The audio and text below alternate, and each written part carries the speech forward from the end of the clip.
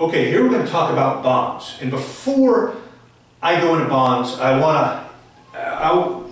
one thing, when I talk to students, they always talk about stock and they want to know about stock and so forth. However, I'm going to make the argument now and throughout the course that bonds are much more interesting.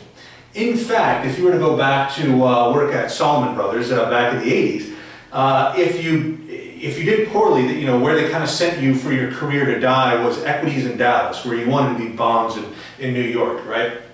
So bonds are very interesting. Bond markets are large, right? However, bonds are mainly dealt with by institutions, right? So students don't really see this. You see stock and Robinhood and all that sort of stuff, and that's fine. But really, there's an absolutely massive amount of money to be made in bonds, and bonds are where I worked. So I'm partial to bonds. Now, first and foremost, before we jump in here, the text and I am using the term bond very loosely. So in general, what we're just saying here is this is some sort of fixed income security, or this is what the text means is a debt security, right? So this is a liability of the firm. This is debt, and we'll talk about most of what we'll talk about here will be fixed income. Now, specifically, a bond would imply some sort of collateral, meaning I've pledged some collateral. If I don't pay you, you get my factory. Whereas most of the securities we're going to actually talk about are not bonds. They don't have any collateral. They would have no collateral. So when Apple issues a bond, there's no collateral. So technically, it's a debenture, right? Also, if it's between 1 and 10 years, it's a note. So in other words, instead of being very specific about saying, okay, this is a subordinated debenture, we're just calling everything a bond, right? Even if it's a note or so forth, we're just calling it a bond. So first of all, keep in mind that about bond, right? So what is a bond? A bond is nothing other than a promise to pay according to some schedule or according to some event. This is why bonds will be really interesting, because a lot of times people think derivatives are exciting, but there's a lot of derivatives embedded in bonds. But so the idea of a bond is it is just a promise to pay according to some set schedule or some event, right? So another way to look at bonds is how they differ from equity. So and this will be very important later, bonds are not ownership. So you don't get a vote, right? You don't get to vote for the board of directors or anything. So bonds are not ownership. Interesting aspect of bonds is the interest is tax deductible. So the idea here is the more the company pays in interest, the more the taxes, the lower their taxes are. So that's a huge aspect of bonds. And the big thing here is bonds have to be paid according to that schedule. If you don't pay according to that schedule, that's bankruptcy, right? And if you don't pay according to the schedule, then the creditors, the owners of the bond, can start to take assets of your firm, right? So the idea here is these are, but I want you to think about this, so those are important distinctions from equity, but remember, I want you to think about bonds just as a promise, right? Good. So when we talk about, so I'm going to go over just briefly the promise, right? And then we'll look at specific aspects of bonds and how to get the price and so forth in future videos. But the promise that we're talking about here is laid out in what is termed the bond's indenture. E-N-T-U-R-E, the bond's indenture. So first and foremost, this will tell the terms of the bond. And here's the thing. So in other words, it'll say the bond's payments are semi-annually, the coupon rate is 6%, and it's a 10-year bond, right? So these are like, terms of the bond. And we're going to talk about this later, but that tells you the bond payments. So if I say it's, it'll also tell you the face value. The face value in this course will always be 1,000, right? So face par value will treat as the same thing, and it's always 1,000.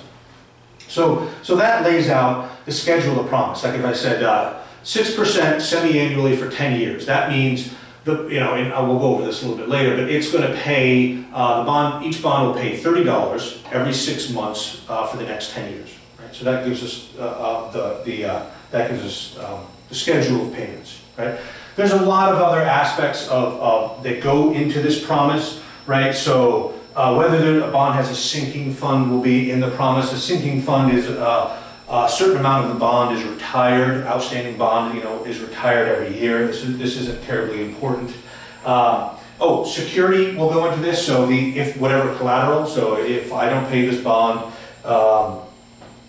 you can take my, tractor sort of thing. And of course, lack of security will be listed in there.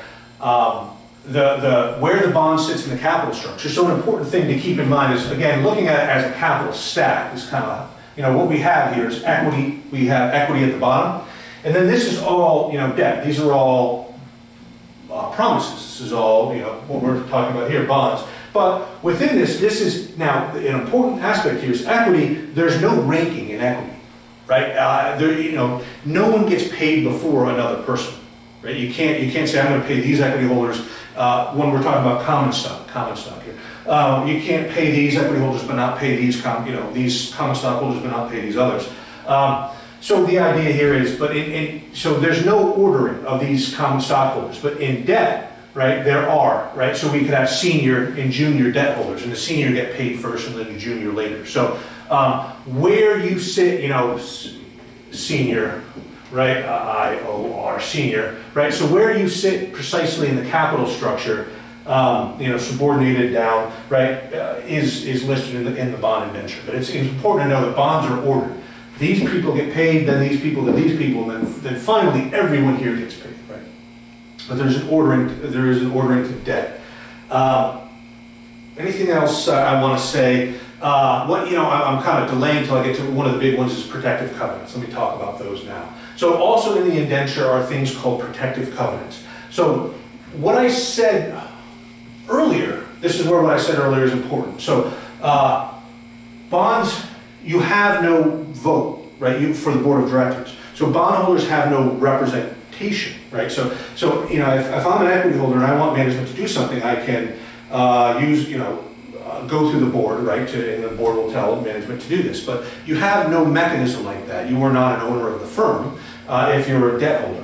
So if you want management to do anything, you have to put it in the promise. You have to put it in the indenture, and that's what protective covenants are. So I often give an example of, why won't a firm, if I could sell a bunch of debt, and then I think the firm's doing poorly, so what I could do is I could take all the proceeds, I sell 100 million in debt, I can just give out 100 million as a dividend and then, close the firm, right? So what would stop management from doing that if they saw, business prospects or that? And it's actually the protective covenants in the indenture. So in the indenture, there's a bunch of stuff where the bondholders are saying, management, you have to do this or you can't do this, right? So again, this comes from the fact that the bondholders don't have any vote, so they have to put it in this promise. They have to put it in the contract, right? Again, I say this is a promise, the indenture it's a formal legal contract, right? And the nice thing is you can bring these up. Look on the SEC for bond indentures, there's a million and you can read them.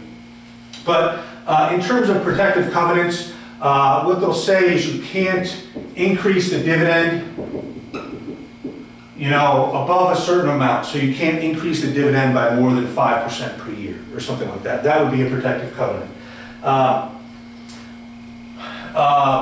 Another protective covenant is you have to, so there's some things like you can't do and then there's some that you can do. So this is obviously a can. A can-do protective covenant would be, or you have to do, is audited financial statements, right? So you have to file audited financial statements on a timely schedule.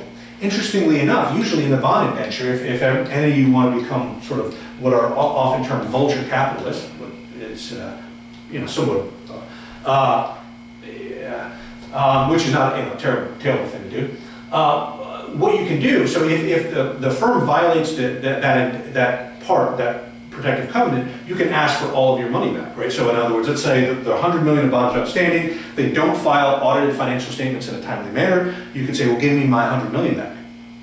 And usually what there is, there's a trustee who manages who represents all the bondholders, so the trustee would say that, right? You as just an individual bondholder, if you have a small piece of it, couldn't say that, but the trustee would manage this.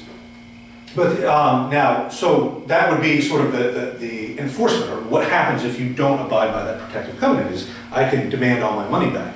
And if you're a firm that can't file audited financial statements, you're probably not doing very well. So that may bankrupt the firm. The firm may say, well, I don't have the money, and then they're bankrupt and you take the asset. So that's a kind of a, I don't want to say common, but that is a way some people have acquired firms, is I I buy a bunch of their bonds, I wait for them to break the protective covenant, I ask for all the money back. When they can't give it to me, then they go into bankruptcy and I own the assets. Of course, an important thing to keep in mind here is you don't have to enforce it. So I think Dell missed its financial statements quite a bit, but the bondholders never told, they didn't want Dell to go bankrupt. So they said, okay, we'll do better. Okay, we'll do better. So that's another important thing to remember about these protective covenants is it's not that you have to do it. It's not you're late, it automatically triggers this. It's just if you're late, then the bondholders can decide what to do. And they can, they can say, give me my money back, or they can say no, right? So it doesn't put the bondholders in sort of a straitjacket. Other protective covenants, you can't issue debt. Senior to me would be another protective covenant. If I have, my collateral is a tractor, you can't issue any other debt with that tractor's collateral. So limitations on what you can do with collateral. There could be things how the company should manage the firm, right? You can't. You have to maintain cash above this level. You have to maintain working capital above this level. You can write, again, this is a legal document. It's, if you want me to buy your debt, put that stipulation. You have to keep, working capital above this level, and that goes into there, and then that's a requirement that the management has to abide by, right? So, but the idea here is the underlying, so on the exam, I don't really care if you memorize protective covenants. I want you to know the reason why they have to be in there, right? Because management works for shareholders, right? So, and you as a bondholder have no vote. Management doesn't necessarily work for you. So anything that you want, any way that you want to protect yourself has to be in that bond indenture. It has to be in that contract. And right? Management works for shareholders. Shareholders want the firm to be risky, and this is one thing. Maybe I should mention this earlier, but keep in mind when we're comparing debt and equity holders. They have different risk preferences. So think if you're a debt holder in Google when it was a small firm, right? Do you really, if Google does really well, right? Let's say the debt pays 5%, you still get 5%, right? No matter how well the firm does, you still get your 5%. Whereas if you're an equity holder, if the firm does really well, you get more money, right? So keep in mind, equity holders want more risk, right? Because if the firm succeeds, they get the additional cash, they get the additional income. Debt holders do not want risk, right? So because if the firm does very well, they don't get an additional dime. But if the firm does poorly, and again, any risk goes up, you increase risk on the upside, you increase risk on the downside. So if the firm does very poorly, I don't get paid. So keep in mind the structure of the contract, the structure of debt, just the debt, we've kind of simple debt that we're talking about here, just you pay me 5%. This means the debt holders prefer the firm to be safe, right? Whereas the people who management answers to, the shareholders, right? They want the firm to be risky. So so the idea of the protective covenants is to sit there and say, okay, well, let's write a bunch of stuff in to make sure when I say keep cash hot, make sure the firm is safe, right? So this is the important part of the indenture. All right, so I think I'll leave it at that. In future videos, I'll look at how to get the price of a bond, given the bond indenture, and then the present interest rate on the bond. We'll talk a little bit about bond ratings and so forth. Have a great day.